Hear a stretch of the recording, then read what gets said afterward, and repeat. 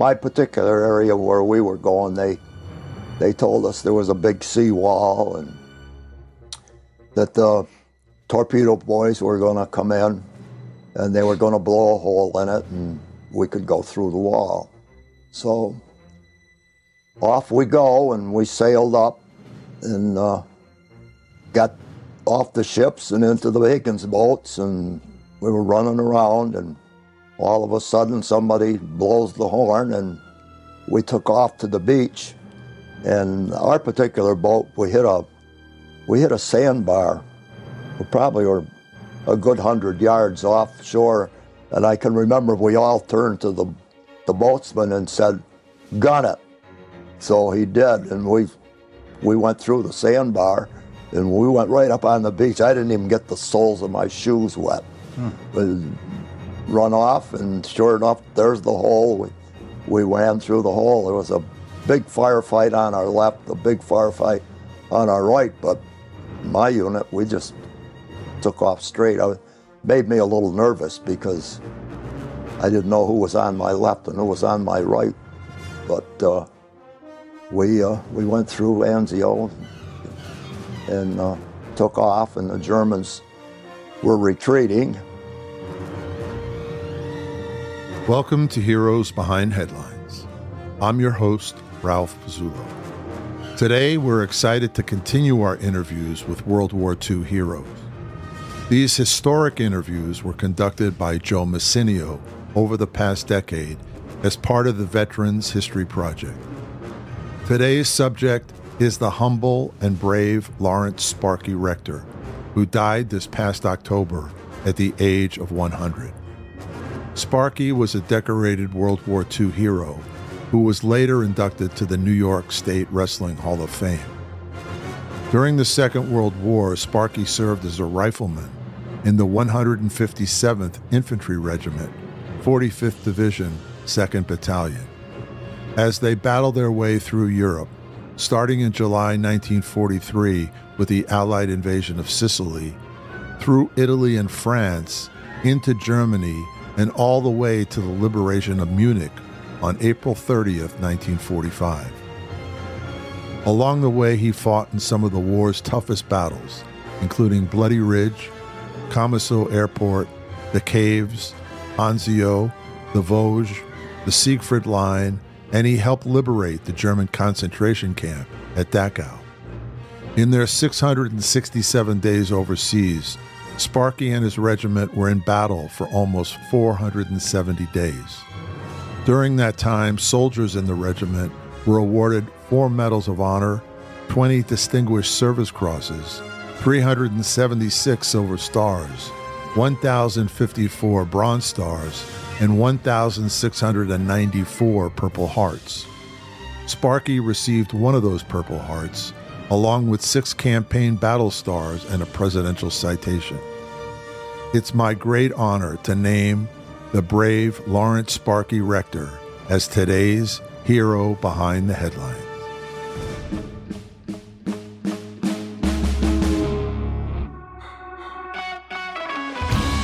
Heroes Behind Headlines with Ralph Pizzulo. Can you tell us your full name for the record? Yes, Laurence James Sparky Rector. Okay. And where were you born? I was born in Syracuse, New York. My date of birth is 5/29/23. My mother's name was Myra Van Dusen, and my father's name was Floyd Rector. My father worked originally for the Perry Pie Company in Syracuse, New York, and my mother was a business student out of Oswego, New York, but never used it. She was a housewife. Did you have brothers and sisters? I had one brother who unfortunately died at a young age of 16 of pneumonia. His name was Delvin Rector. Delvin Rector, okay. Let's set the stage just before you're getting ready to enter the service. Just give us an idea of what was going on in your life. For example, when you first heard about Pearl Harbor. Well, we had 2 homes. one that we used for our family to live in, and then next door to us was another home that we used during the strawberry season to house our strawberry pickers. We had a small farm about 2 miles from our hamlet, and we always had at least an acre and a half to acre and 3/4 of strawberries every year. And I was over in the home at the time because I had a pool table and a ping pong table in there, and I had a nice little old Franklin stove that I burned wood in, and I had the radio on, and I heard the news that Pearl Harbor had been bombed. I was probably 18 at the time. Well, I was astonished, number one, to hear the news, and it excited, and I can remember just going out the door and running across to my home, and my mom was home, my dad was working, and telling them that I'd heard that Pearl Harbor had been bombed and we were probably at war. They were excited too, and not thrilled, of course, to think of war. I was originally thought I wanted to go into the Air Force, and I went down to the recruiting office and took the exams and did all of the paperwork and so forth, but I had a great deal of trouble lining up. My depth perception was very poor, so I flunked out, and so I gave up on that idea, and I just went back home and waited. I thought I would be drafted, and I wasn't going to fight it one way or another, and I had no objection to which branch of service I was going to go into because I didn't know any better. I entered the service in February of 43. After I completed basic training, I was sent to the Company G of the 157th Infantry Division, 45th Division. I remember everybody was obeying everything that the government would ask them to do. We pulled the curtains at night so no light was shining out. Gas rationing had started. Sugar rationing had started. Of course, in those days, most of us all had a small garden anyway, but people were doing more and more of their own production of fruits and vegetables at home.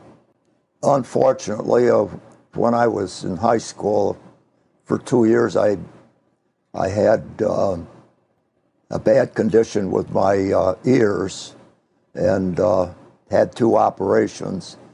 And my father said, "You'll never be drafted because you're not well enough." And my mother was completely frightened, and that I was going to be leaving home as her only child. And so I went down anyway and answered the call, passed the physical, and was drafted into the service.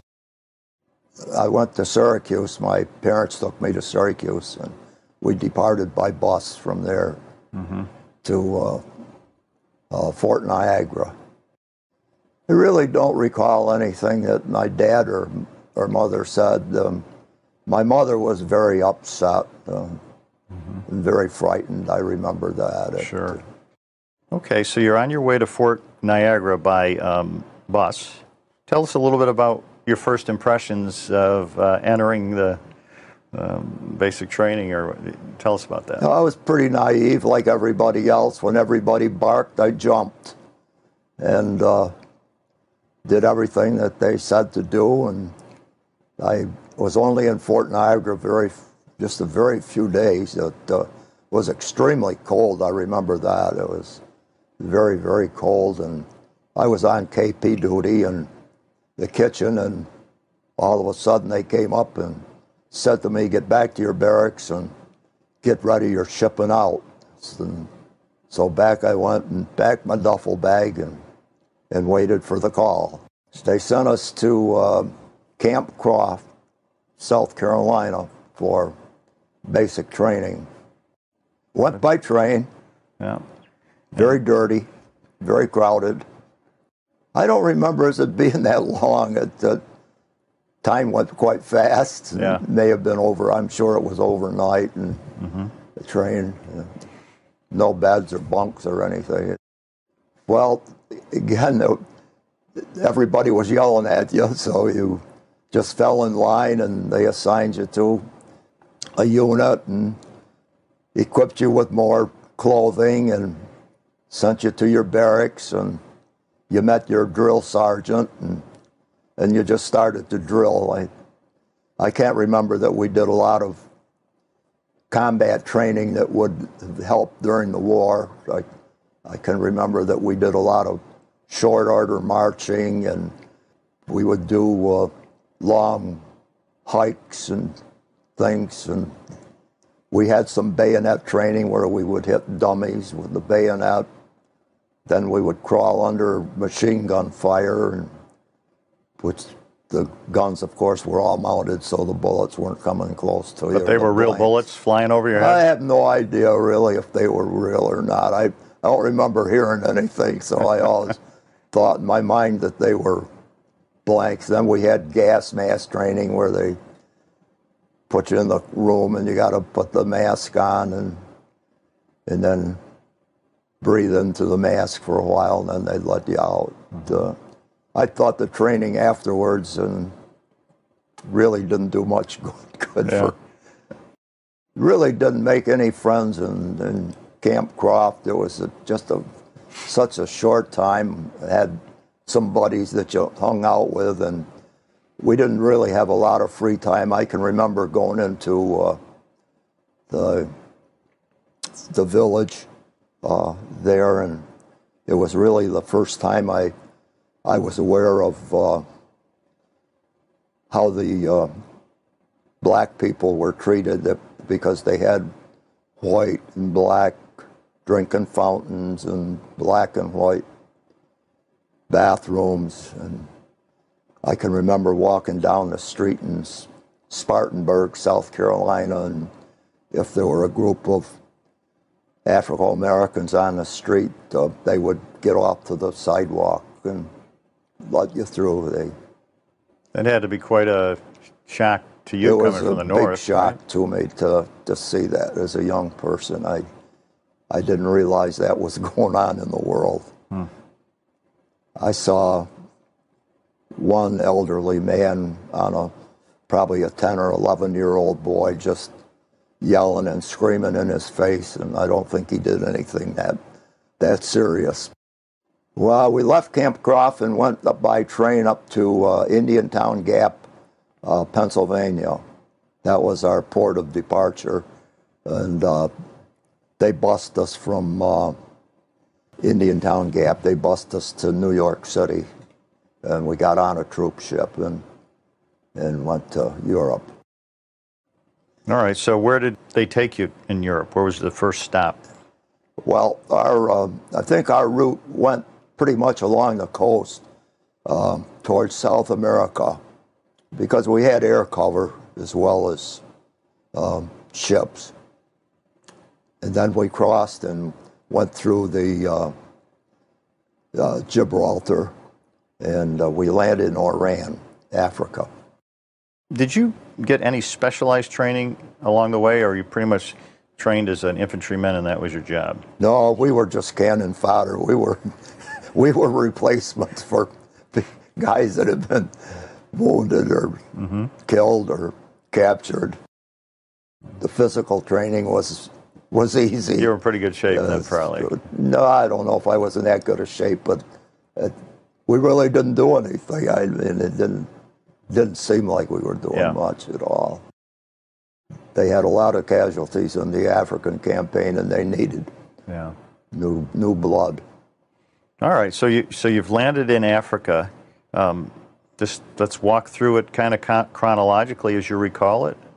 Tell us, what was your first mission, your first duty? Well, as soon as we landed in Oran, they put us on what they called the 40-and-8 cars. I think they held 40 people and 12 cows. And the car I was in was really very full, and I was one of the last ones in. And I remember, particularly at night, or if I started to get a little drowsy, that I'd have to pull the door shut so it'd be up against my knees and my body so I didn't tumble out of the car. These are rail cars? These are rail cars. Yeah. We were going across towards the Cape Bon Peninsula. And it was quite a few days. At least it seemed like quite a few days at the time. I know one time I thought, maybe if I get out of this thing and I'll go up, there's a little seat up where the brakes were on the car. But I got up there and there was already an Arab in place there, so I had to forego that idea and come back down. So I remember all we got were sea rations along the way. That was it. For me, they were too greasy, but it was better than nothing, I guess. But you could survive on them all right. They had a lot of. What kind of things were they always the same? By the way, pretty much all the same. Yeah. What was in there? I think there were 3 different flavors, and I've kind of forgotten what they were. But so you had what, a potted meat of some kind? Yeah, one of them had meat in it and tasted like Spam a little bit. And, I don't know, I've kind of forgotten, but I remember they were kind of greasy going down. Yeah. When you get hungry enough, though, you probably eat it. Well, they used to have a little small chocolate bar in them, too, which was kind of ironic because before I went in the service, I was a candy packer for 4 or 5 months at the Chocolate Works in Fulton, New York. And the line I was working on, we were doing those bars. So. Oh, interesting. I might have packed my own bar. I don't know. Yeah. What was the name of the chocolate company? Was it ultimately became part of Nestle's? Was it? It was the Peter Kohler Chocolate Company. It was a Swiss company. Yeah. Very productive company at the time. We were headed towards the Cape Bon Peninsula, and the Germans had fled Africa, but by that time, and they'd set up some kind of a command post so that when we got off the train, we went in and there was a couple of gentlemen at the desk, and they would ask you, do you want to be a rifleman? Do you want to be a machine gunner? Do you want to be a mortar man or what? He was kind of serious, and I told him, I said, I'd like to be in the Air Force. And I can remember him put down his pen, and he started laughing. So I told him, I said, I'll be an infantryman. So I was assigned to an infantry unit. They sent me to Sicily. Americans had already landed there and had captured most of the country. And I was assigned to the 157th Infantry 2nd Battalion, Company G, and got off the truck, and they met us, the sergeant met us and said, get your rifle and bring your stuff and come with me. And we went up under a big old lemon tree. It was hotter than blue blazes, and he said, we're making a landing behind the German lines tonight, he said, and we got to go through how to get your pack and rifle and things situated right, so if you get dumped in the water, you be upright rather than upside down. The life preservers that we had were those one belt that went around your waist, and they had a couple of air cartridges, and if you got in the water, well, you blew them, but if they weren't put on right, you went upside down rather than being upright. So that was my first training of how to do it. And then we came back from there and jumped on trucks, and they took us to a port, and we jumped on the boat and landed behind the German lines that night. I was like everybody else. I just obeyed commands and went, but I was a little apprehensive because you never know what's going to happen. The U.S. Army's 157th Infantry Regiment first committed to battle on the 10th of July, 1943, in the assault wave of landings on the island of Sicily. Though enemy resistance was light, 27 men were drowned in the landings. Among the first to die were 4 resolute machine gunners who held their positions unto death to keep a German counterattack from overrunning a withdrawing rifle company. A week later, the 157th, which Sparky was a member of, conducted another landing on Sicily in an operation to leapfrog up the coast to bypass heavy defenses. During this operation, a landing craft loaded with men broke free from the ship's davits and dropped on top of another loaded landing craft that had come alongside the ship. 21 men were killed in this single mishap. Next, Sparky and the 157th participated in the assault landings on mainland Italy near the town of Salerno, south of the famed Amalfi Coast. They came ashore on the 10th of September 1943 and were immediately met by heavy German resistance, battling at such places as the Tobacco Warehouse, which changed hands 4 times, Persamo, and the Selle River. The first landing we made was with a ship, and we had to go down the ropes. They threw the ropes over, and then you jumped into the boat. But you had to make sure that, because the waves would take the boat away from the ropes, and if you didn't time it right, the boat you missed, the boat would come back and smack you, drown you, kill you, one or the other. Of course, everybody's in a hurry and they're stepping on your hands and whatever, but I managed to get in the boat with no problem. And this was a night landing that we had. Okay. I've forgotten what time it was. Now you're getting into a Higgins boat, or what type of craft were you getting? A Higgins boat. Okay. Is that the first time you had been in a Higgins boat? That's the first time. Okay, so not a lot of training with the Higgins boat, obviously. It was like on-the-job training. No training at all. You were a replacement. You were a casualty replacement is what you were.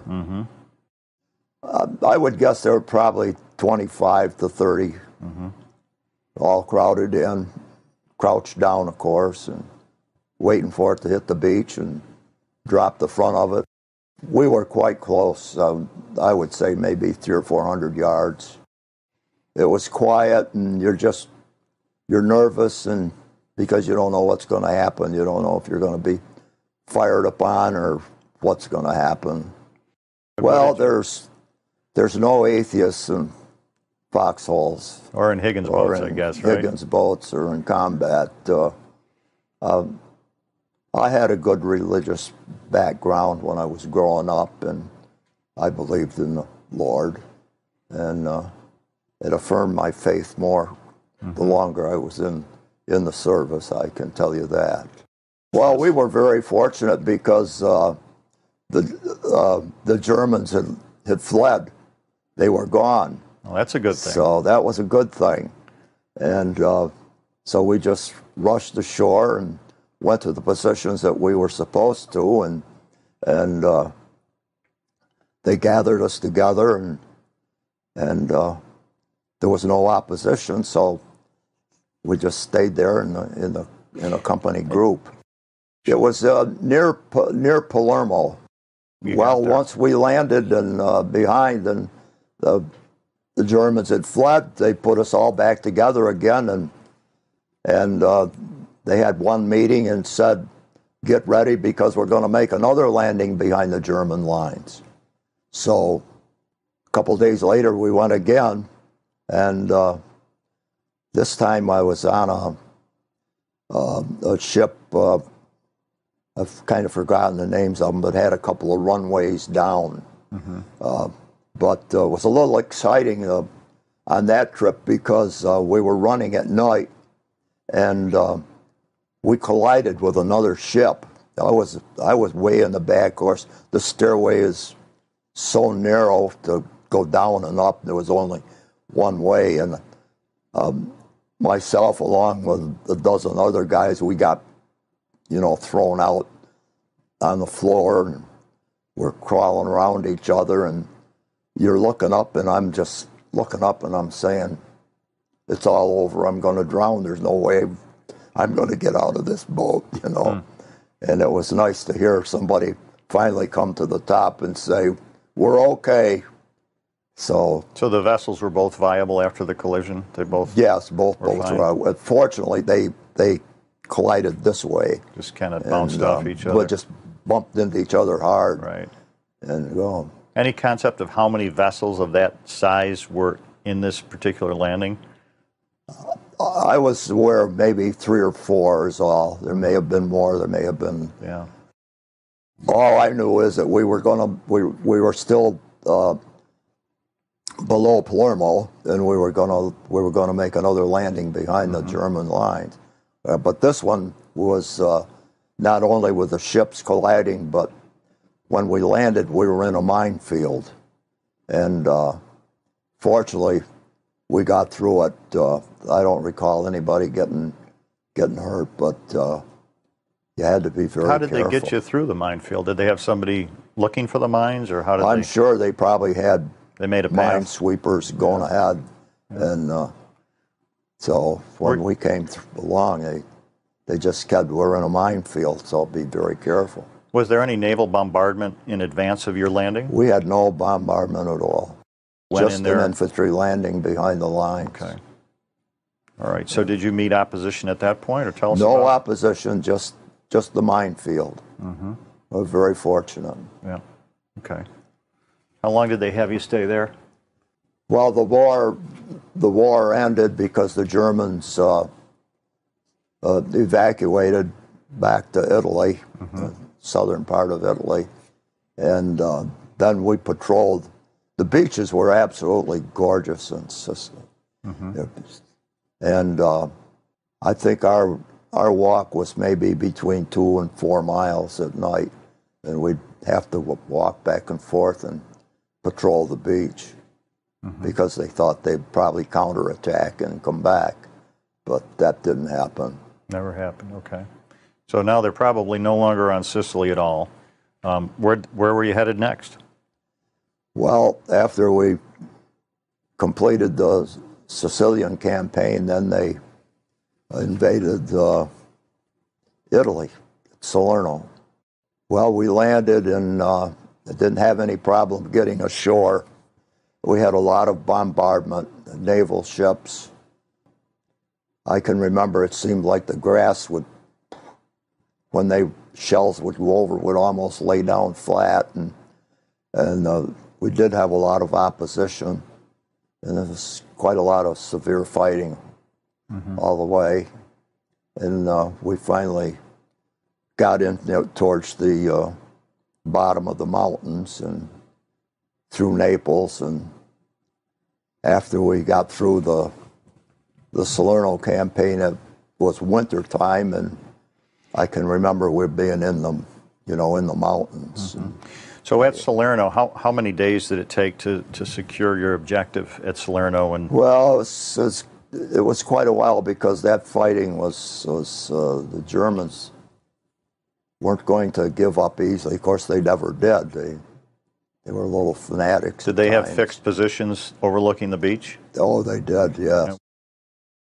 What kind of equipment did they use and techniques? Well, I think the things I remember the most were they had a weapon called the Screamin' Mimi, and it fired about 6 mortar shots all at the same time, and of course they were very dangerous. They hit the ground and splinter all over the place. And they had the 88 gun, which was a terrific weapon for them, and they also had the burp gun, as we called, like our Tommy gun, and they used it. But the Germans were tenacious fighters. They did not give up easily at all. Oh yes, yeah, we had several casualties.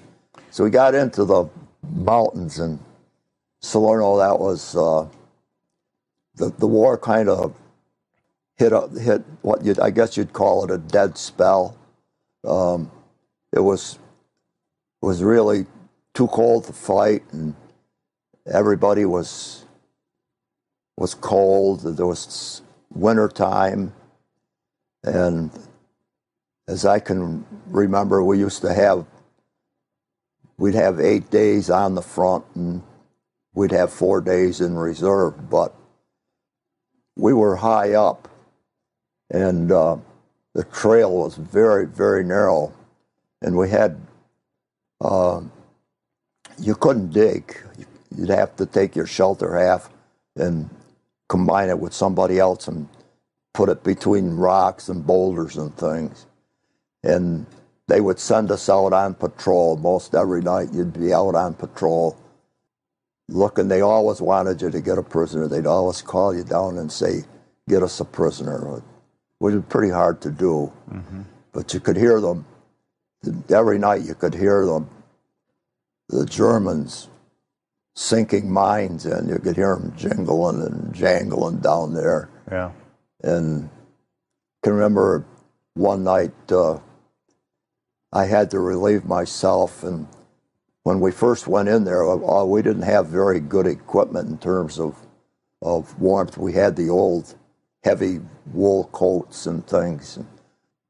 We finally got what they called a tanker suit, which was pretty nice. It was zippered up, and you get into it, it was warm, but I can remember coming back in after relieving myself, and my hands were so cold I couldn't zip up my zipper.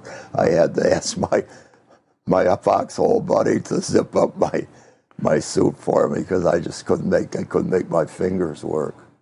Wow. We had a lot of illness.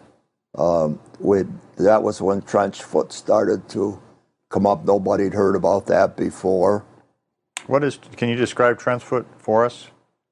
What are the symptoms of trench foot? It came as a result of getting your feet wet, and your feet would swell completely up. If you took your shoes off, you wouldn't get them back on again. Mm-hmm. So pretty much left your shoes on all the time. Were there any problems with gangrene as a result of that? I don't recall anybody having gangrene, but all I know is we were short of men, and I wound up as an assistant squad leader, and we were so high up that the mules couldn't get where we were. I'd have to go down to where the mules could get to and bring up water and ammunition and whatever. And then we were always helping somebody that was either sick or had trench foot and help them get down to a mule and get them on the mule and put them back down. The trails were extremely narrow and slippery, and sometimes the mules would even fall off of them. It was brutal cold. Yeah. And then, of course, at that time, when we'd be up 8 days, we'd come back for 4. It was raining down below the mountains, and it was just, the mud was unbelievable. It would be up to the hubcaps on the trucks and Jeeps and things. So you're always sleeping in the wet, and it was cold and damp. Were you getting any hot meals at this point? When you were down at the base, yeah, you get a warm meal from the kitchen, which was nice. Yeah. How was the food out in the field when they were cooking it for you? Pretty good? I thought it was delicious because you get anything compared to sea rations was a lot better than that. Yeah. We were in there pretty much all winter long.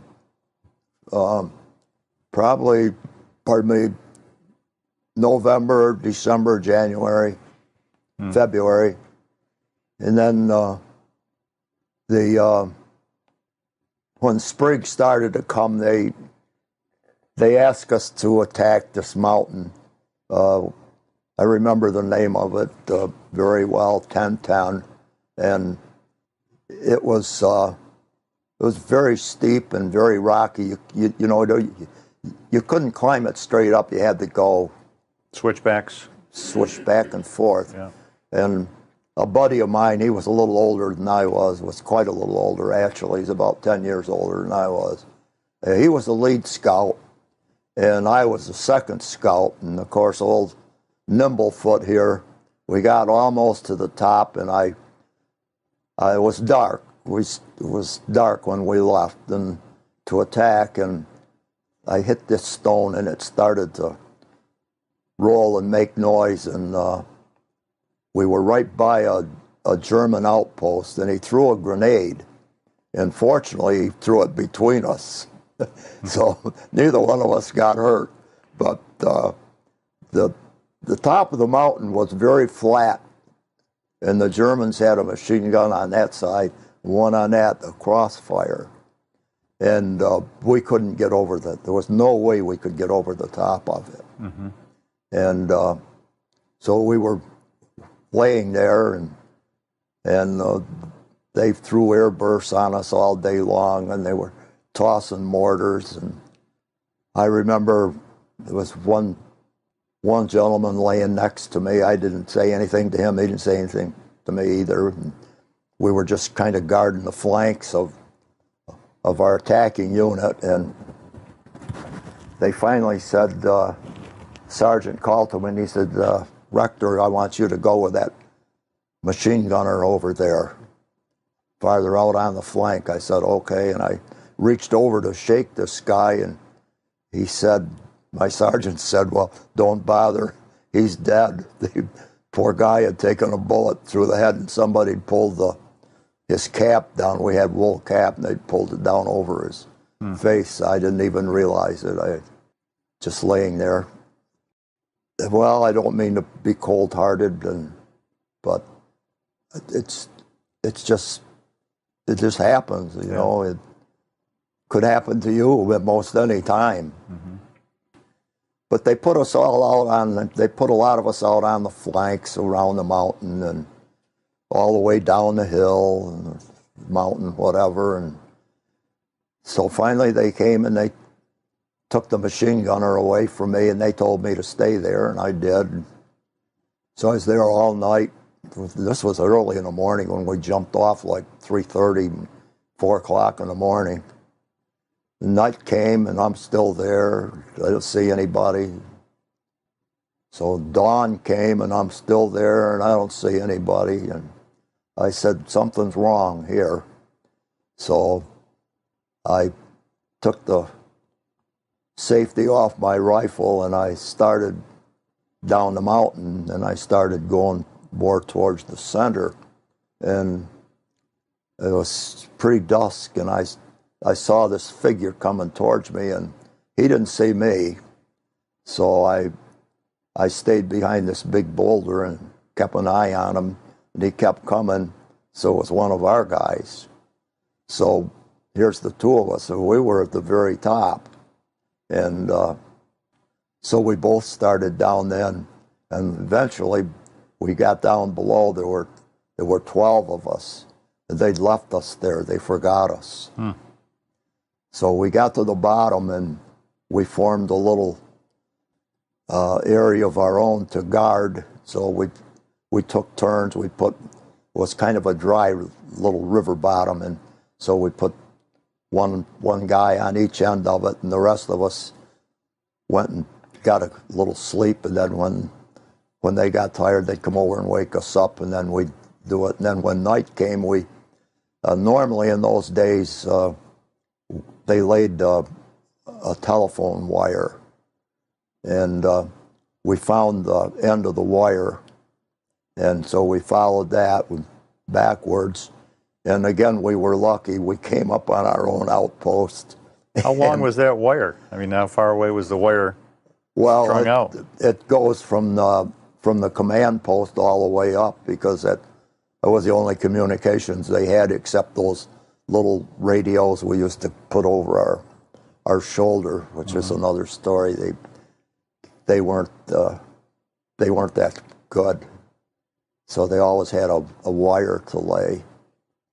But it led right back to the outpost. There was a heavy machine gun, and they challenged us, which was good. They didn't fire first. What was the challenge? Tell us how the procedure of verifying identities. They'd yell, "Halt!" And what did you say? And they'd want the password. We said, "We don't have the password." So how'd you convince them? Then one of us went up, and they looked us over and said, "Okay," and they let us through. So we got back to our company. We were very, very fortunate. Yeah. Yeah. Okay. So you're still at Salerno, correct? Yeah. Okay. Well, after the spring came, and then they broke out, and of course there were other divisions involved in it too, and ours was pulled back. They sent us back to Naples, and they said we were going to have more amphibious training and go. I don't ever remember any amphibious training, but it sounded good. Yeah. But we got nice warm meals, and we were in. Okay, so let's take it from when you got to Naples. Tell us a little bit about what you did in Naples. Well, we got back to Naples, and we were in a big bivouac area, and I was assigned to be a runner to deliver messages from our company headquarters back to the battalion. And my buddy, my tent buddy, he had the same position that I did. They had a huge stage behind us. Just so happened that we were put at the back of the area, no particular reason, just the luck of the draw. So Naples was open, and so we used to figured out we could take turns. We could go AWOL. So one day I would take off and go to Naples and do what I wanted to do, and I got some nice black market dinners, beef. I guess it was beef, could have been horse meat, but they tasted very good. And of course, lots of wine with the dinner.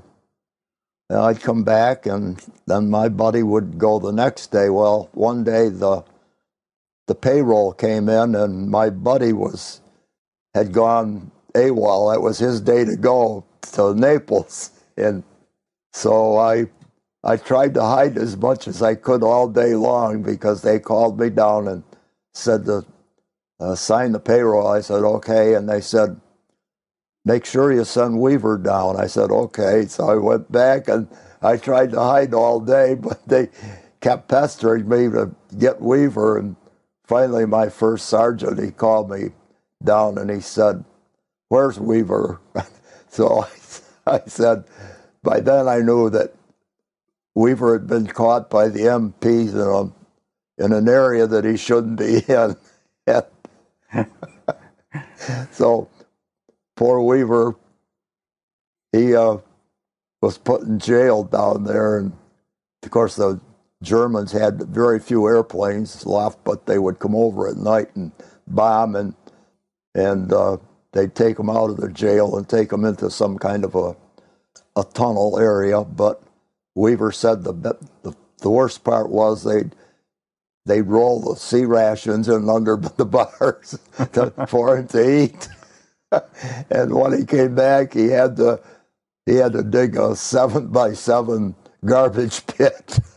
And I can remember the sergeant said, why weren't you down there? And I said, well, it's not my day to go. So we had a big laugh about that. So what kind of things did you do in Naples that you can tell us about? Besides have dinner. Well, poor Weaver, he went in the wrong place. A lot of them there was a lot of venereal disease, of course, and you really had to stay away from that malarkey. But there were some nice things to see. There was an old architecture and paste them. Some of it hadn't been completely destroyed and by age, and it's a historic place. And there were a lot of nice places in Naples that you could go and have a good day.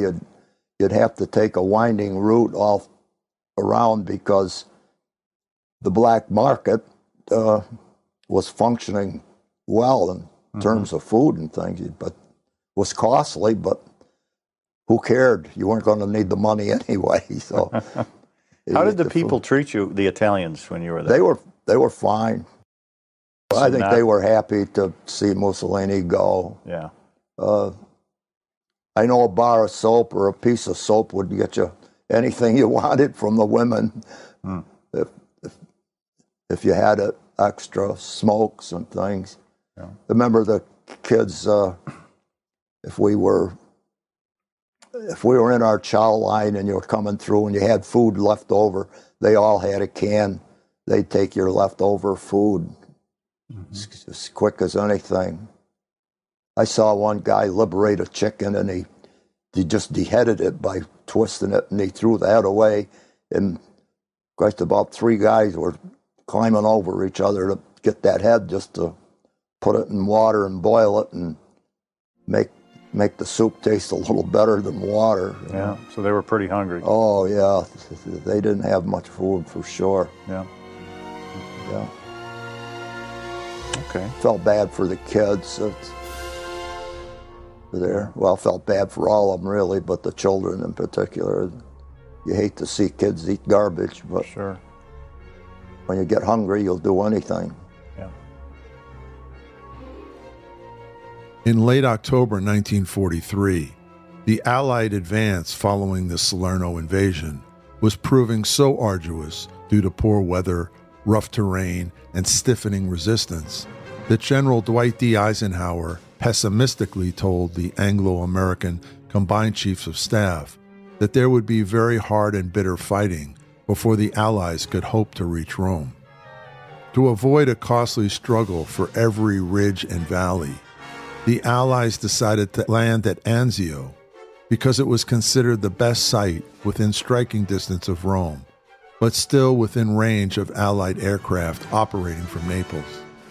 The initial beachhead was to be 15 miles wide by 7 miles deep.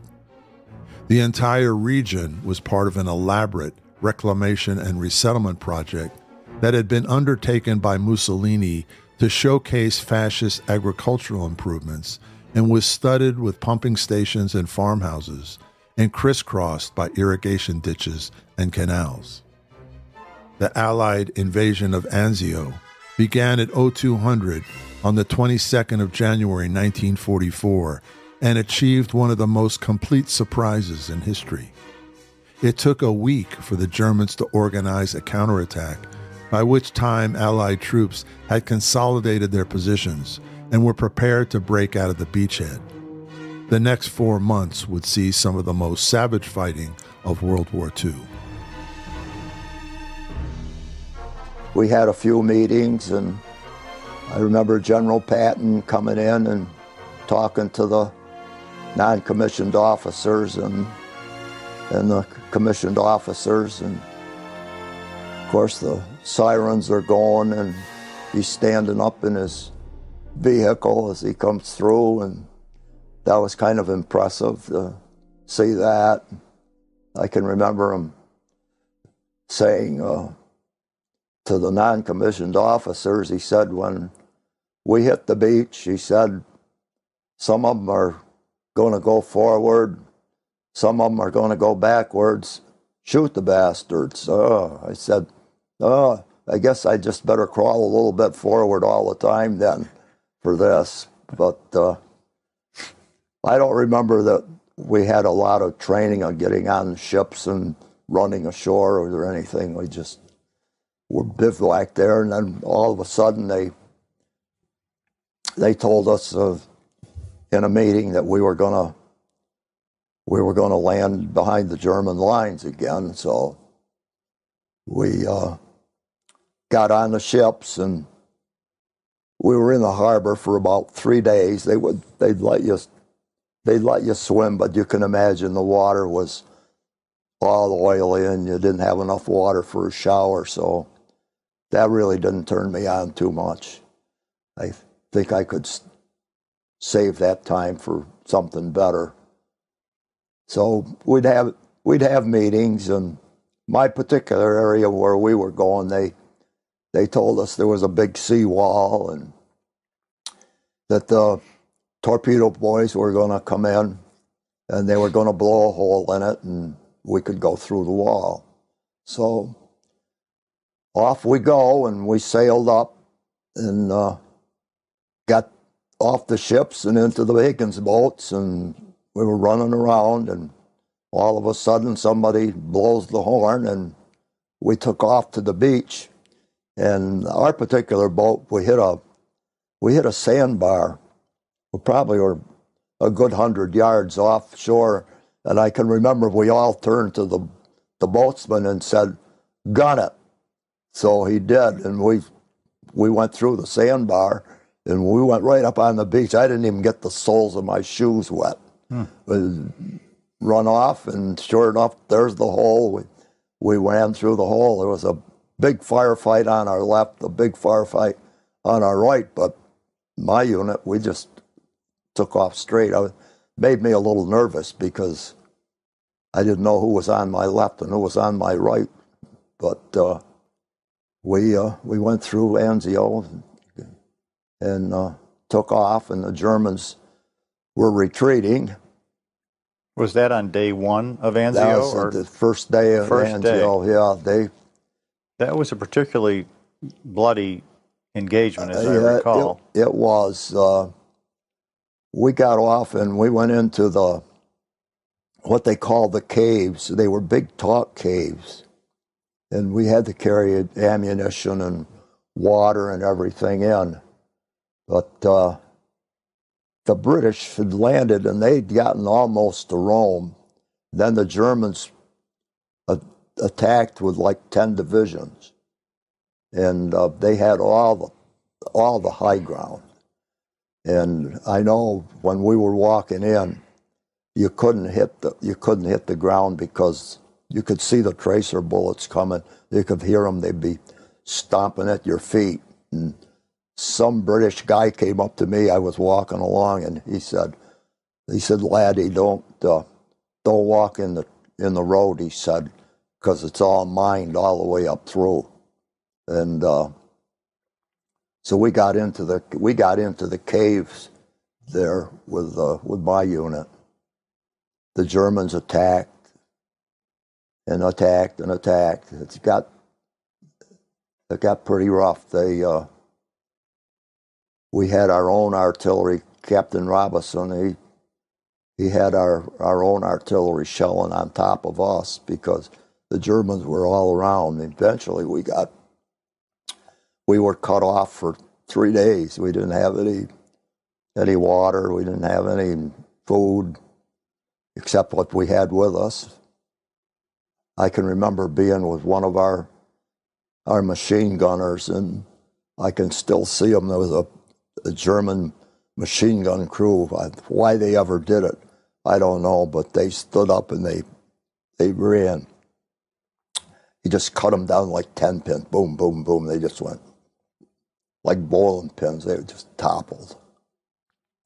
So I was guarding a hole, and it was a small hole, not probably 5 or 6 feet. And I said, "Can't too many people come through there at one time." So instead of staying near the hole, I went back about 15 yards and stayed behind it. And when I was up by the hole, I could hear them putting the shell in their 88 to shoot down through the holes and things. And so I said, "I think I'd better get out of here quick." And 2 guys came along and they said, "Oh, we're going up there." I said, "If I were you, I think I'd stay back here." Well, one blast came and they both got wounded and they had to get out of there. And be evacuated back in the cave, so they had a medical unit back there. And I was still guarding the hole, and my platoon officer came along, and he said, Rector, he said, you got to get this message and take it back to headquarters. So I said, okay. So I'm going back, but huge chunks of this talk would fall from the ceiling down. I mean, huge From the chunks. Concussion of the... Yeah, from the shelling, because they were shelling us on top, the Germans as well as us.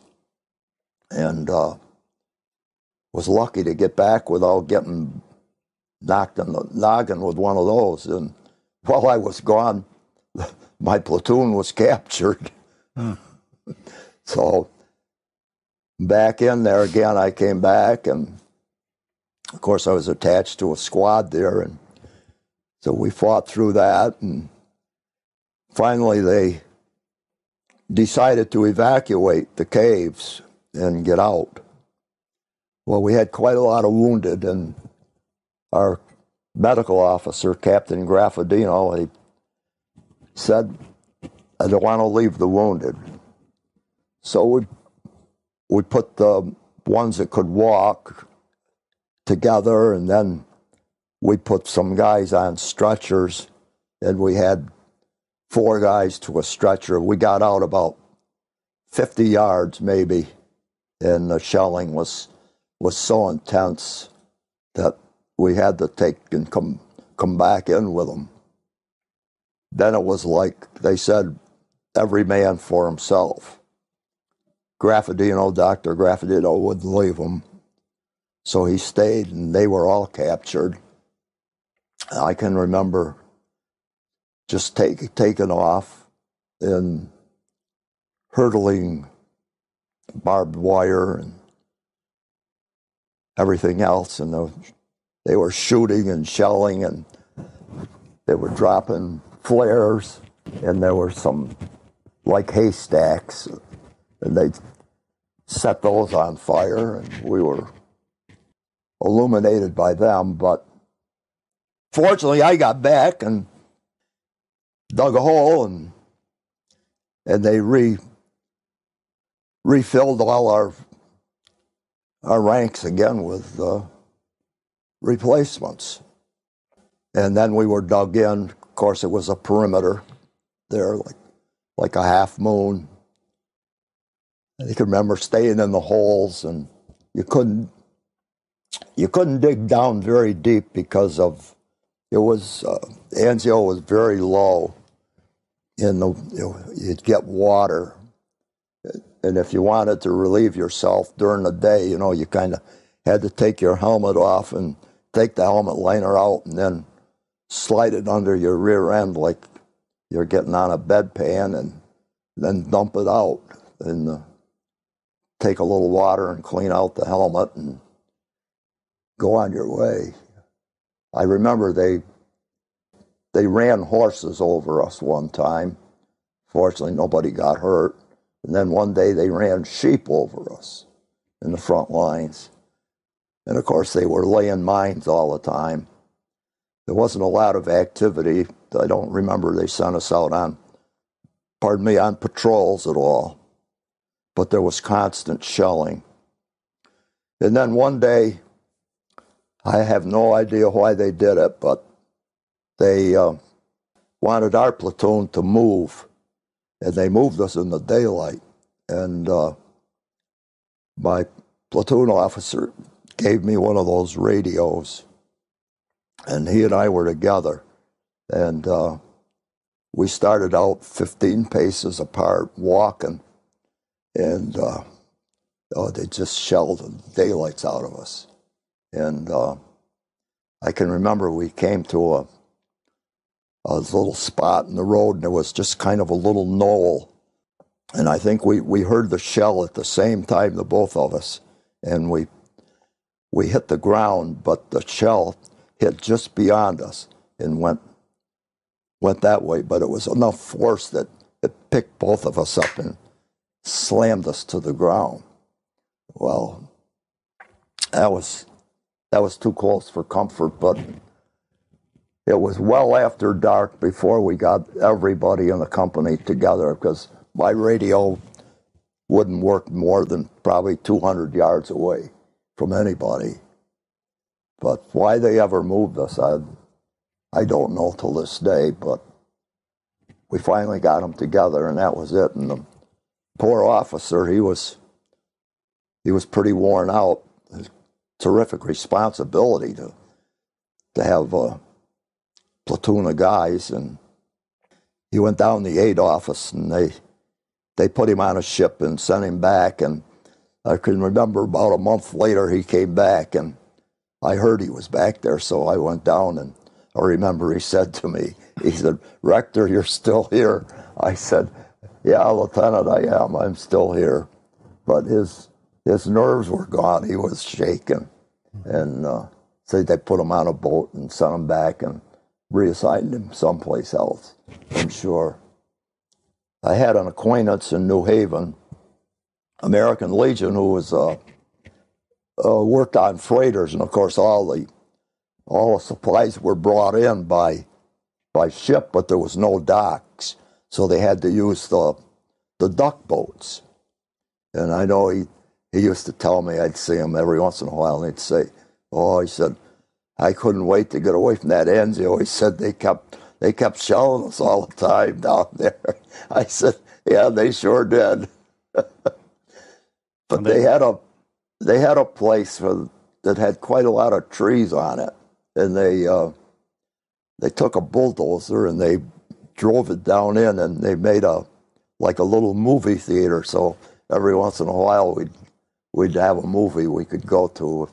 If you were in the reserve unit and pulled back, you go to a movie. But how long were you at Anzio? How long did it last? It was around 3 months we were there before they jumped off.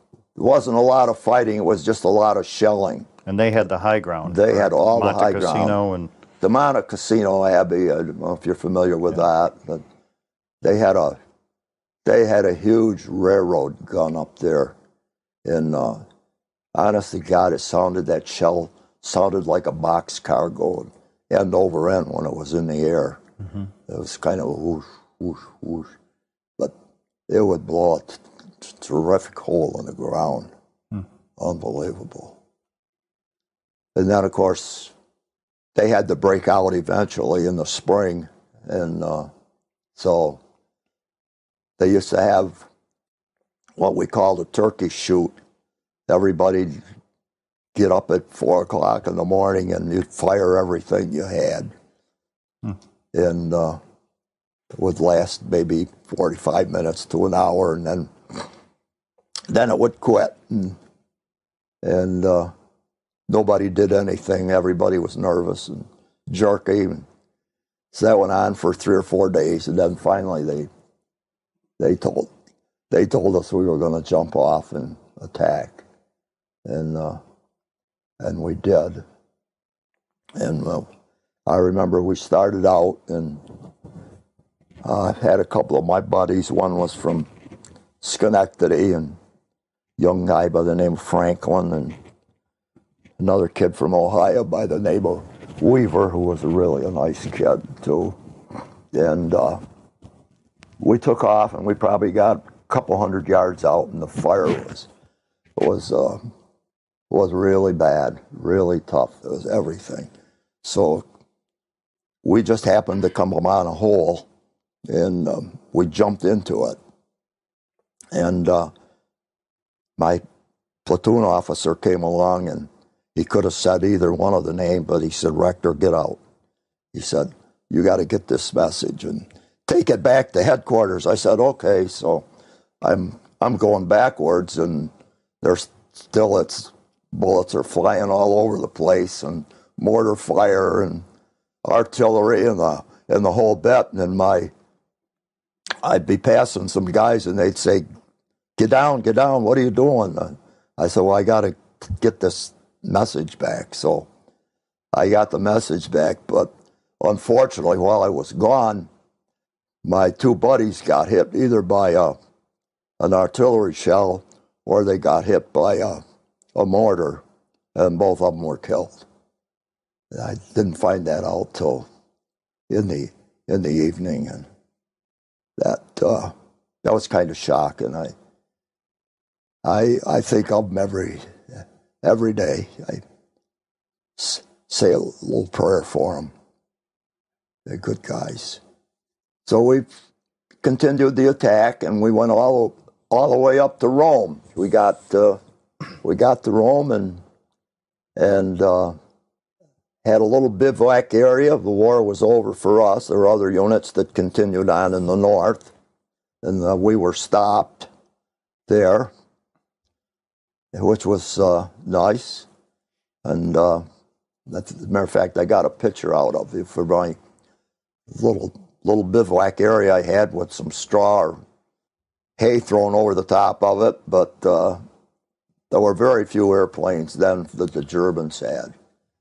But our Air Force was unbelievably strong up at Anzio all the time we were there. I know I saw two or three bombers that just got a direct hit in the gas tank or something. They just, boom, it just exploded. There were no parachutes, no nothing. And the fighter jets would come over and strafe the Germans. And that was very impressive. We were delighted to see the Air Force. They did a great job helping us.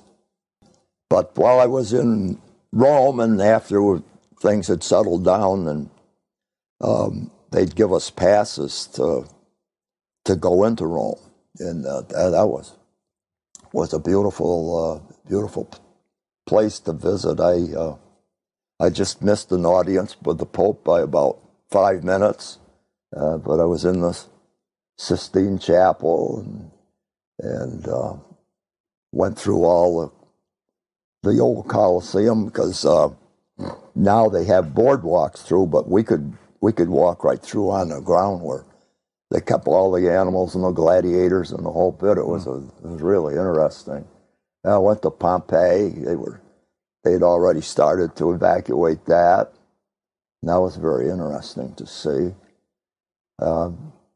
Even not an opera person, but I went to an opera there, and that was really a fun thing. I enjoyed it because the real opera fans are kind of fanatic. When the soprano sings and does such a great job, we're all standing up and clapping and yelling soprano, soprano, and so I knew if something good was happening. I didn't understand it, but they did. That was good. And then we saw a wonderful show by Irving Berlin put on a big show, and that was a fantastic show. Give us an idea of the time frame. What month and year about are you in now? It would be it'd be 43. It'd be probably July, August, in that area. Mm-hmm. Then we were pulled back again. Of course, they took us back to Naples, and we're supposed to get more amphibious training. I don't remember all the training, but maybe we got it. And then, of course, in the meetings, they told us we were going to invade Europe, Southern Europe. So away we go again. And so we got on the boats and landed. I landed in St. Raphael, which was and still is a big resort area.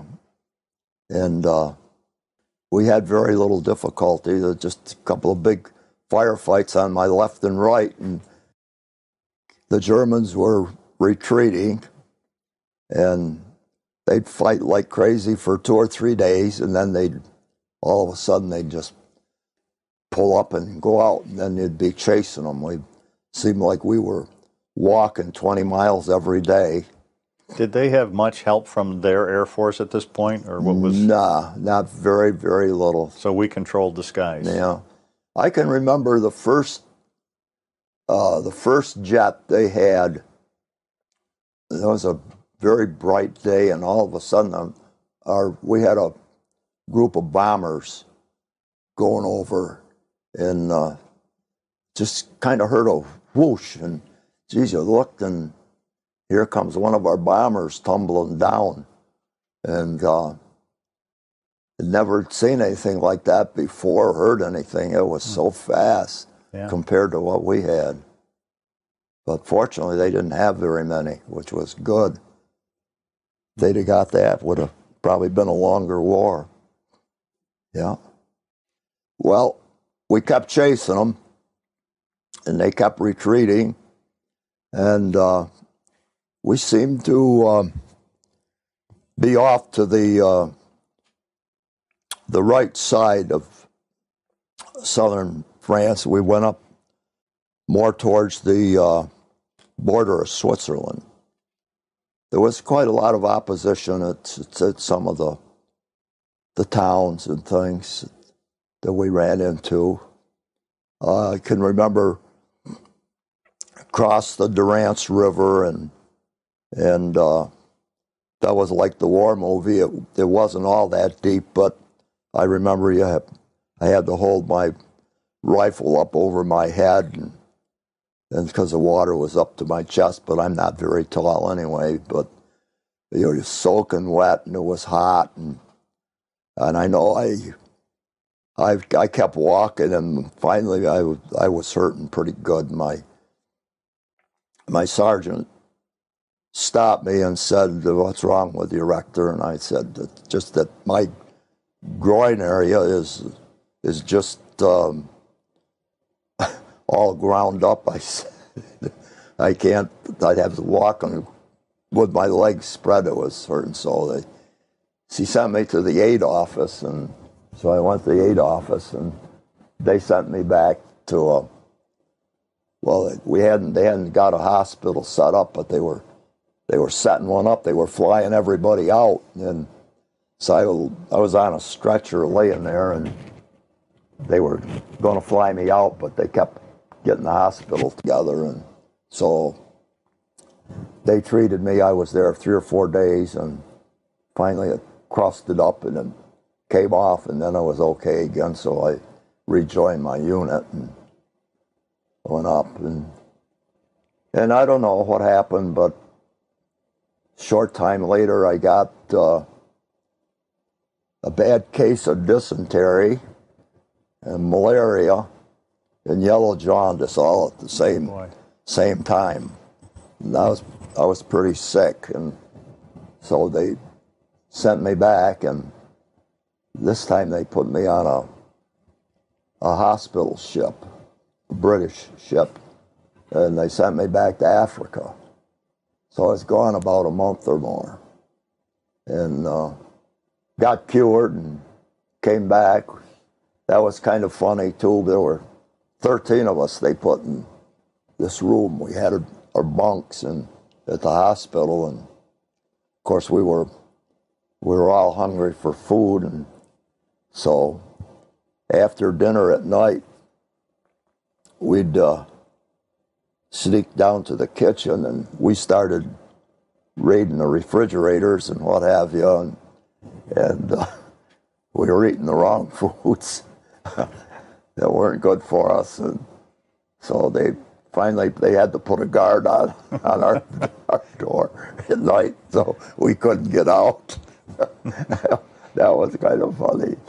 So I finally went back to my unit. I can remember I was riding an old Liberty ship, welded here and welded there. There was a whole lot of machinery, road machinery on it, bulldozers and road scrapers, and our bunks were down there with them. And I said, if those chains break, I'm going to be crushed. So I slept in a cab of one of the road scrapers for a while at night. Just I said, I think that's a little safer than being in that bunk there. But they treated us pretty nice. It was great. Every night the cook would give us some crackers and hot chocolate and things till we got back to land and sent back to our units. And so I got back to mine.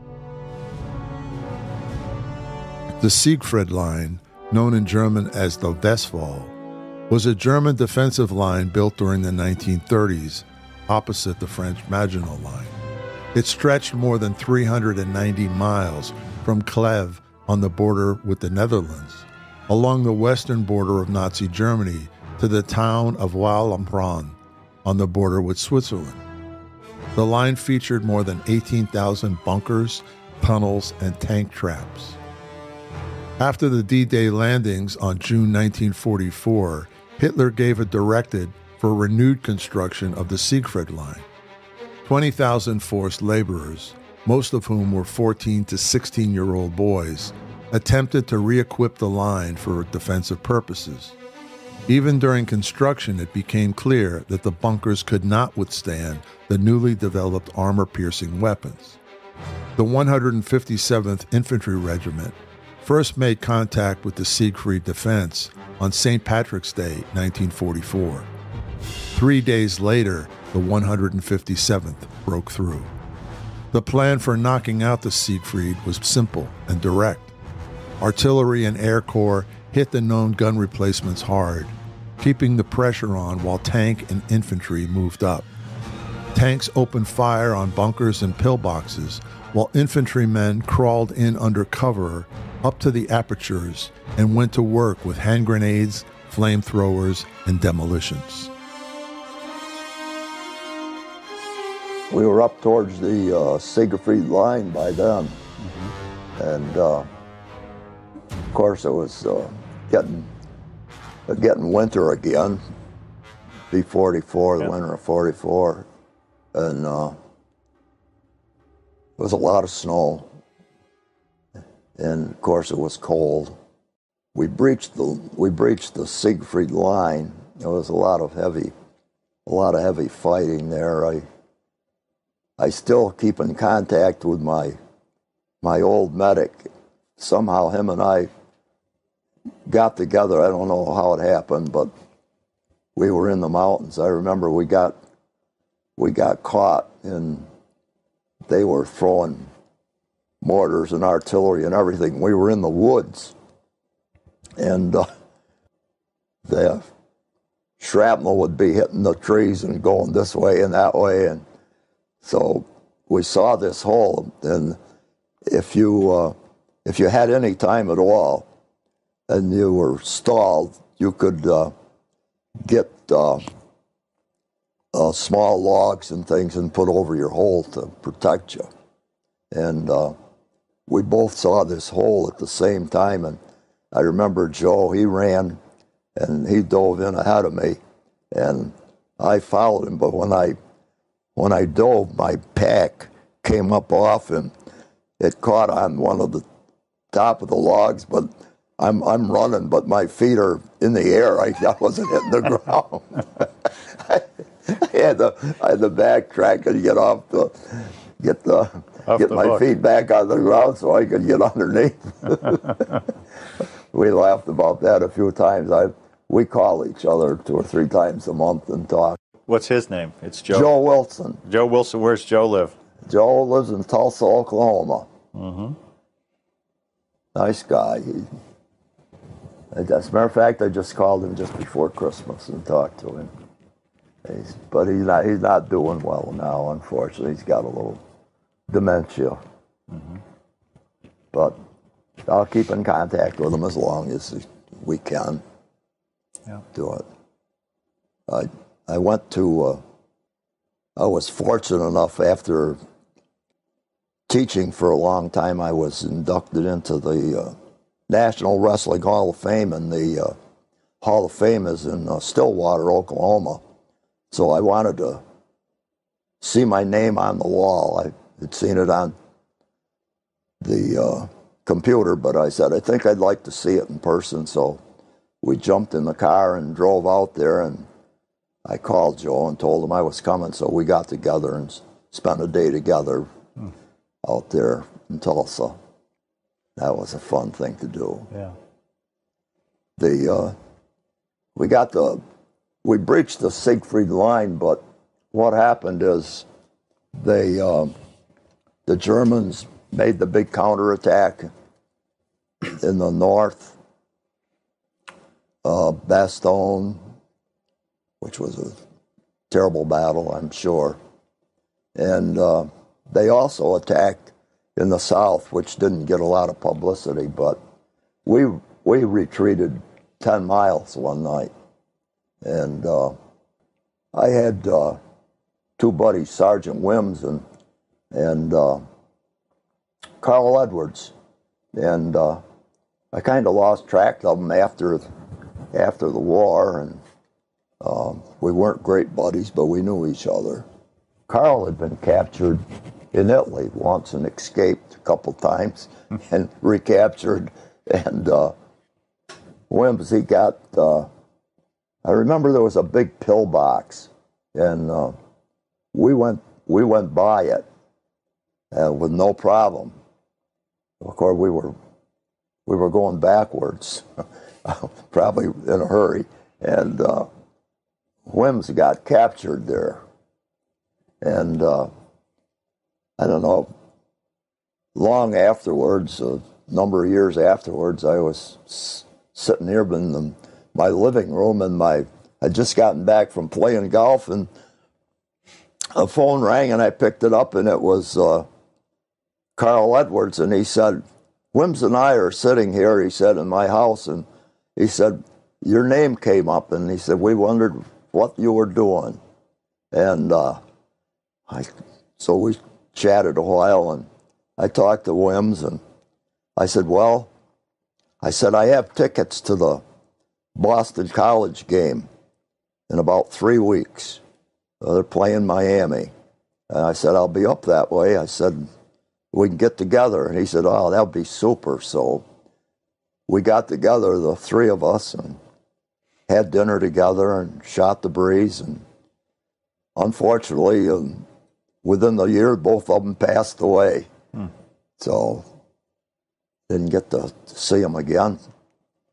But we retreated the 10 miles, and then we held our ground, and things got a little better, and then we started attacking again, and we went up, and then we kind of came back down the south.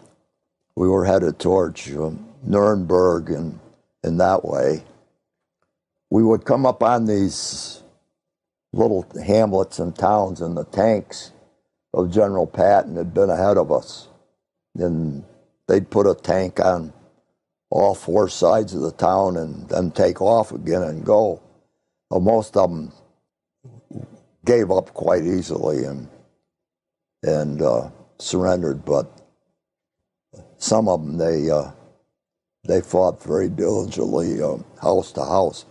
Fortunately, I never got involved in house-to-house fighting, but I was by one of our 155 artillery pieces one time, and I've forgotten what town it was, but I think it was Schaffensburg. And they'd load that cannon up and get the grids and fire away, and then the whole house would just disappear. So the Germans were hiding in the midst of the villages? Yeah, they were dug in. They held on to, for some reason, a fanatical officer, and I believe it was like a training area for German soldiers, so they had most everything they needed, food, ammunition, the whole bit, and they wanted to hold on to that town, village quite firmly. So that was pretty nasty fighting there, but I was not directly involved in that one. Yeah, we moved on, and I can remember going into Dachau, the concentration camp, and it was,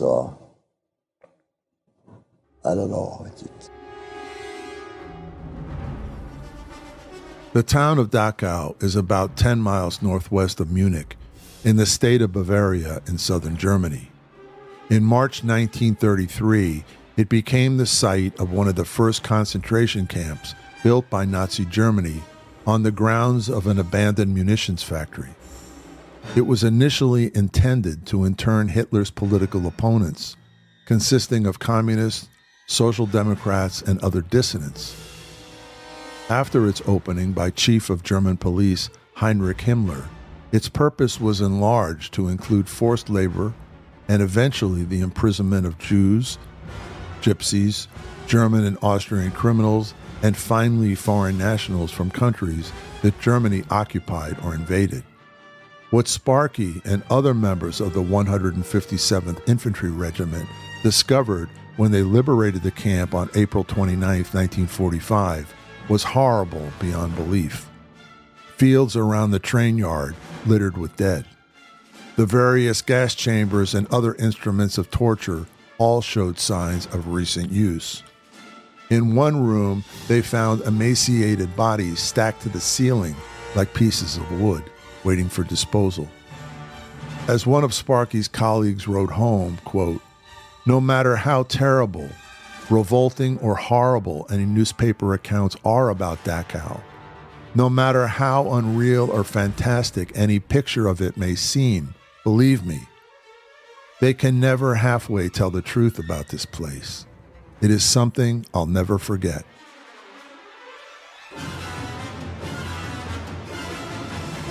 You just can't believe that one human would do that to another human. There was boxcar after boxcar of bodies just thrown into them. Did the Germans just desert Dachau? There were none left there? They left. Mm-hmm. And unfortunately, we let some of them out, and then we had to regroup them, the inmates, together because they were full of sores and malnutrition. I can remember we threw some biscuits from our rations out on the ground, and they were like dogs, They just. How many people do you think? How many of the inmates do you think were there at the time that you entered? I really wouldn't have any idea. Hundreds. It had to be hundreds of them. It was awful. The ovens were still there. Unbelievable. The bodies. Fortunately, we didn't stay long. So we moved on, and of course other units came behind to take care of them and get them together and go. How long were you actually in the camp, do you think? I was probably there a day and a half, maybe two at the most. And your duties there were just to occupy this. What did they have you doing in that day and a half? Yeah, we had to round some of them back up again and get them together so they could be treated and taken care of. But so many of them were so malnutritioned they couldn't do anything anyway. Yeah. What was the reaction when they saw you come through there? They were. It's hard to explain it. It was like, I guess, a resurrection. That they were free, and they were safe again. They weren't being misused. They were going to have food. They were going to have water. It was not a good scene. Not a good scene at all. How did you feel about it? Did you feel happy to help? What was your emotions? I was glad. I was glad that we got to the camp and freedom. Just too bad that it was so late for so many of them. Mm-hmm.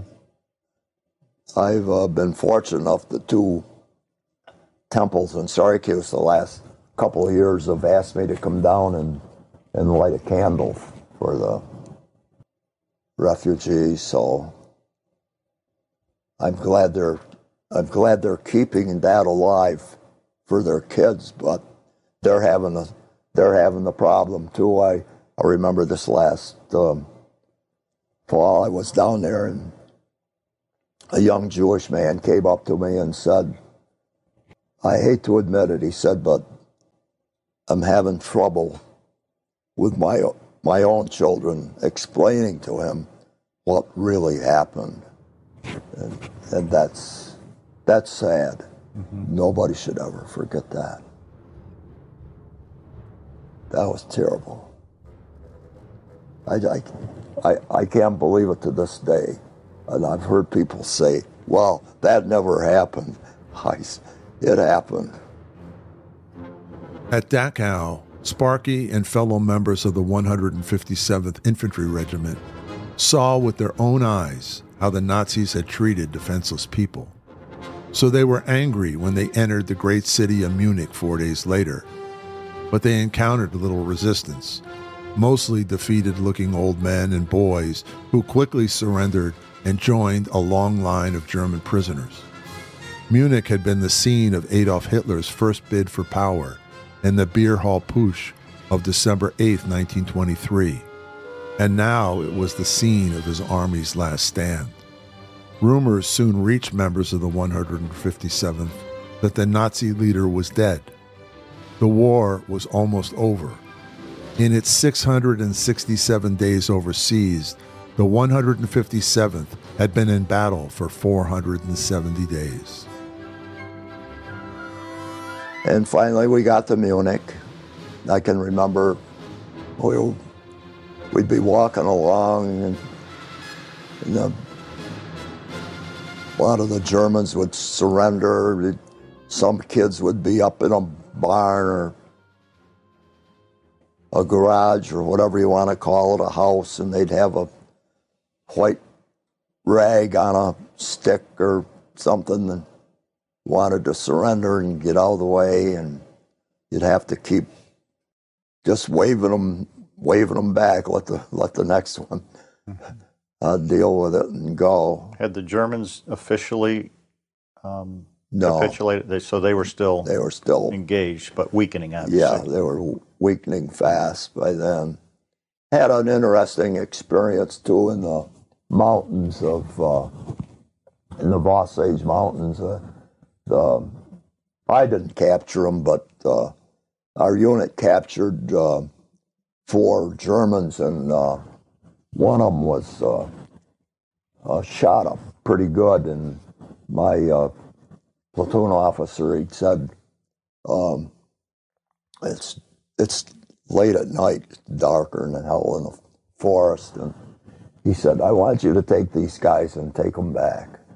Well, take them back where, So I got 4 German soldiers carrying this guy on a stretcher, and I was lucky. I ran into a water truck, and they were dumping water, so I figured they had to go back where there were a lot of people. And I said, how about you guys taking these blokes for me and getting them out of here? They said, no problem, put them on the truck. So we put them on the truck, and so I went back to my unit, and a couple of days later, my first sergeant called me down to his foxhole.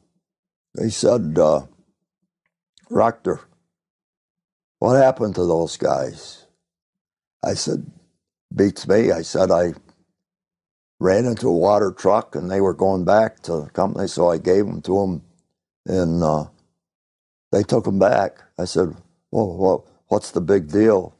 He said, well, the German died, and they wanted to know why. And I thought that was peculiar in the middle of a war. They'd be so concerned about one person dying when there were a lot of casualties that nobody cared about. Yeah. But it was nothing that I did to him. He was shot up, that's all. And of course, medical attention wasn't that good. I had an officer in one of our skirmishes that got hit in the shoulder, and you never like to minimize anything, but shock killed him more than the wound itself.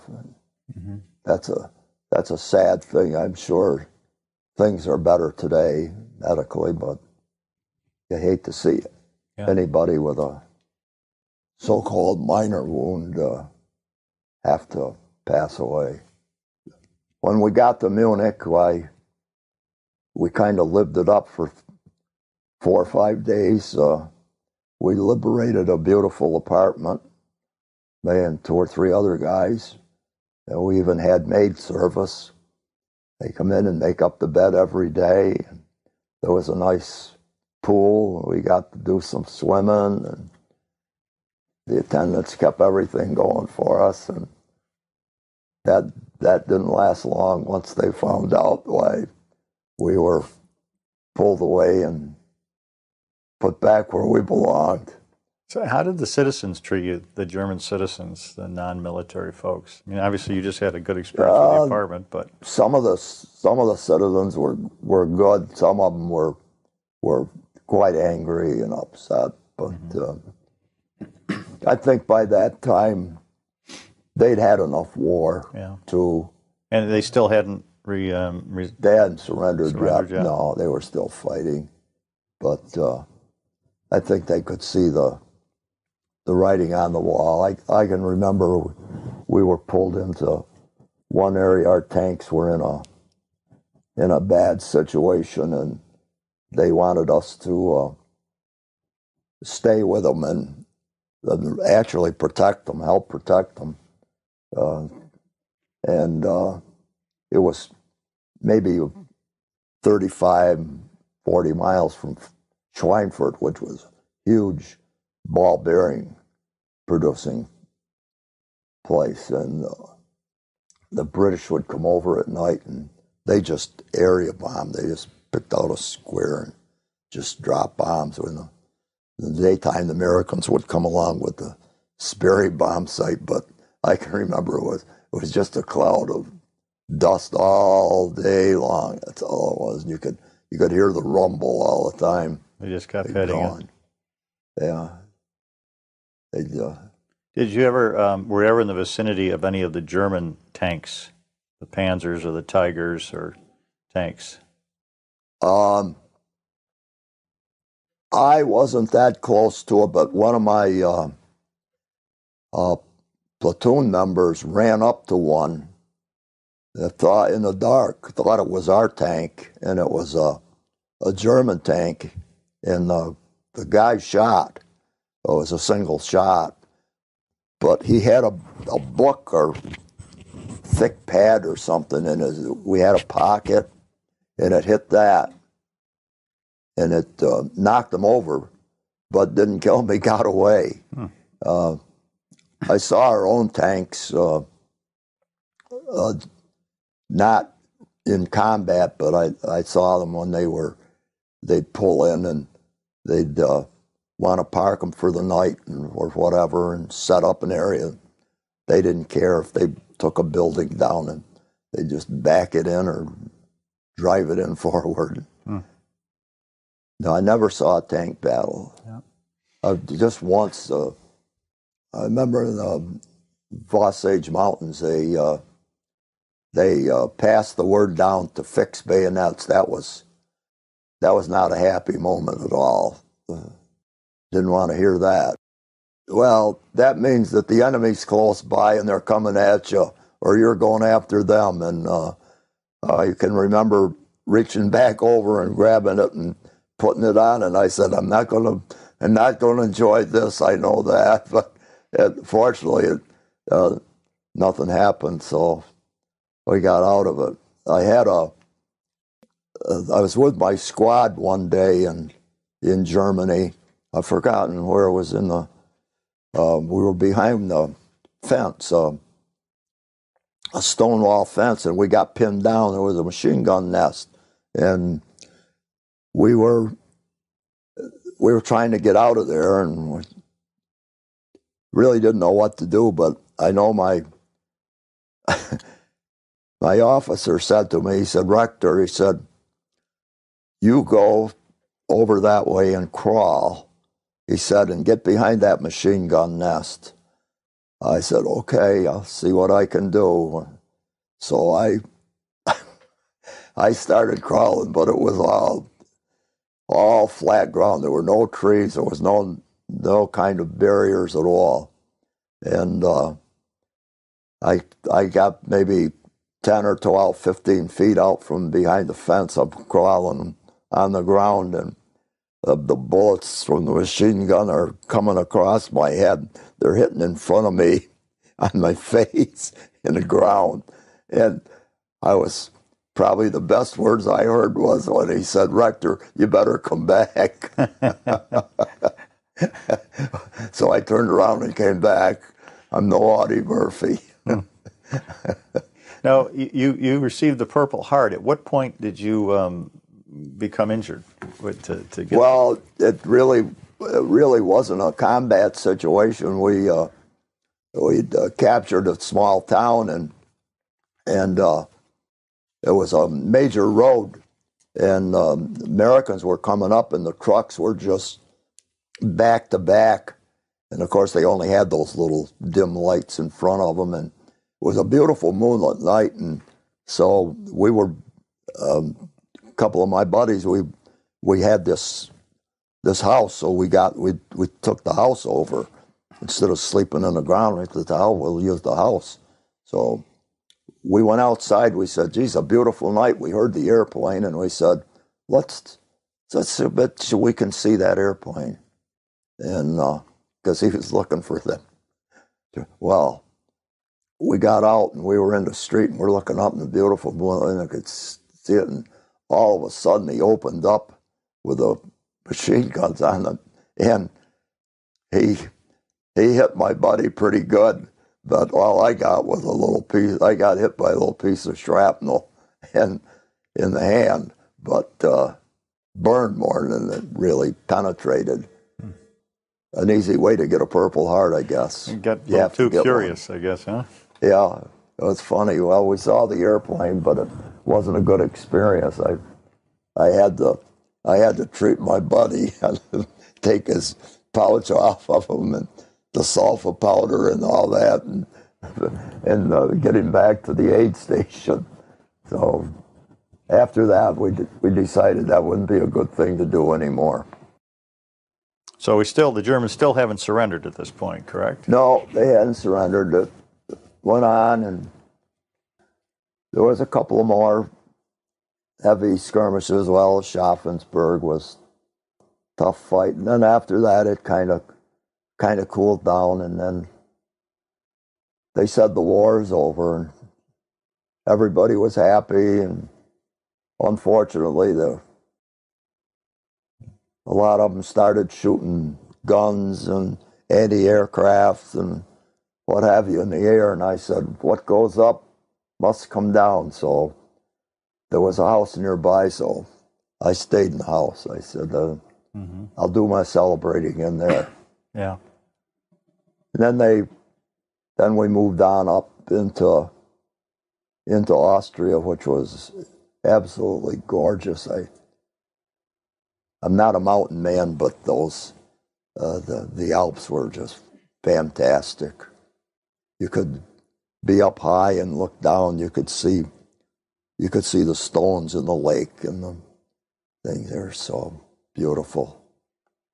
They had zip lines. They were like little farm communities, and they'd have these zip lines that took the manure up to the fields and brought it back, and it would snow a little bit every night up on the top of the mountains, and you'd have to put a little light jacket on when you went to get the chow in the morning and things. Mm-hmm.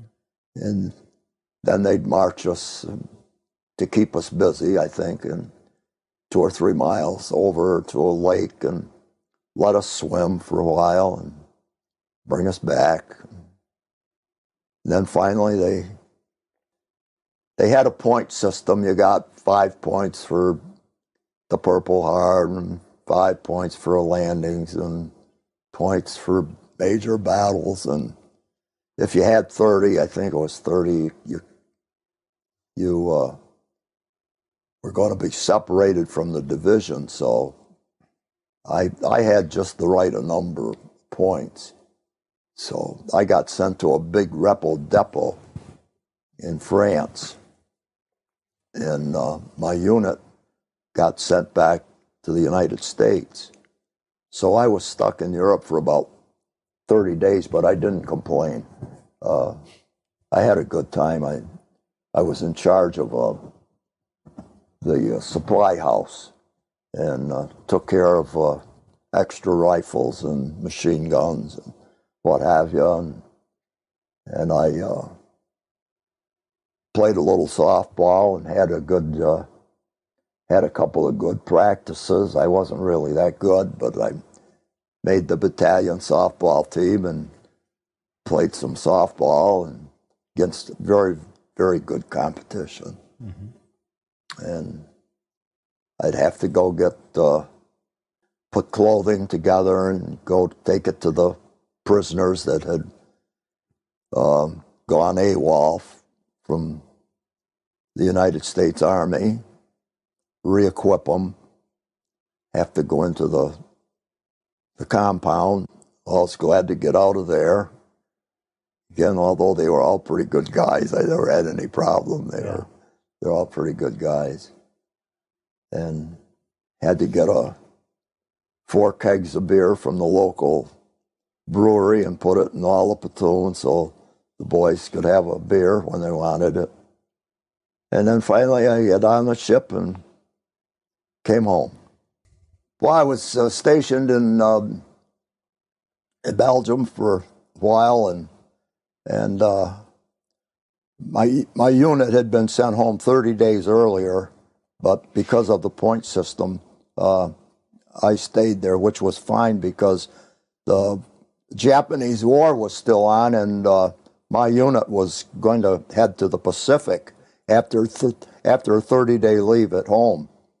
So there were no regrets about staying there, even though they got discharged long before I did. But anyway, just got put on a ship and landed in Boston, and then they transported us by train down to Fort Dix, and that's a continual process, 24 hours a day. They were taking people through, and you had a guide that took a group at a time through, and we found out that it's best that you tip them because they could make life a lot easier for you going through and getting all the processing done quickly, whereas if you hassled them, they could make it a more difficult situation. So I was discharged and jumped the train and came home to Mexico.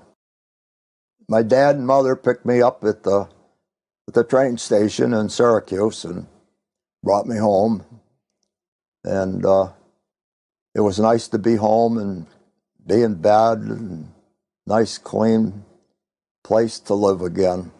It was great. What did your mom say to you when she first saw you? And she was so happy. She was almost crying. She was so happy to see me come back home alive and not banged up. My dad was just kind of nonchalant about it, but I think he felt good that I came back because he thought I was never going to go anyway. The only thing I really remember, and I mentioned it yesterday in conversation with my girlfriend, I said, you know, a number of years ago today, on Christmas Day, I can remember the Red Cross came in, which they always did when we were in an 8-4 situation. They'd come in and sing the same song, "I'll be seeing you in all the old familiar places." And I knew it was about time that we were going to head back up to the front again. I can remember walking up the trail, and all of a sudden it kind of hit me. I said, kind of got teary-eyed, and I said, better get over this because it's a long way yet to go home. That was the only time I really really thought about. Other than that, I was never homesick and about it or anything. Tell us how your wartime experience impacted your life and changed it. And what's your view on that? Well, war doesn't solve anything, unfortunately. I was a hawk, unfortunately. In Vietnam, I thought we were doing the right thing, and I was absolutely wrong. And I think my thinking has changed since then. I think other people have got to step forward besides us, even though our country is very strong mentally and military-wise. I think the other countries have got to take care of some of their own problems and not send our kids over to be killed and injured. That's medically, I'm sure everything is better, but when you see all these guys with multiple limbs missing and things, I don't know. It's not good. I want our country to be strong, but I want other people to step in and help. Once again, we thank Joe Massinio of the Veterans History Project. Sparky Rector was discharged from the U.S. Army in September 1945. He was the recipient of a Purple Heart. His unit received 6 campaign battle stars and a presidential citation. After his discharge, Sparky went to college and later became a well-known and well-loved physical education teacher in the Mexico-New York School District, coaching track, cross-country, tennis, baseball, and football. He also started the first wrestling program in Oswego County and was inducted into the New York State Wrestling Hall of Fame and was awarded the Lifetime Service Award. He and his wife, the former Mary Ellen Redmond, raised 6 children: Noreen, Robin, Jim, Jay, Jeff, and Maura. Mrs. Rector passed in 2011. Sparky died this past October. He was 100 years old. It's an honor to acknowledge this great and humble patriot. Laurence Sparky Rector is today's hero behind the headlines. Heroes Behind Headlines. Executive producer Ralph Pizzullo. Produced and engineered by Mike Dawson. Music provided by Extreme Music. For exclusive content, please join our Patreon group at patreon.com/heroesbehindheadlines.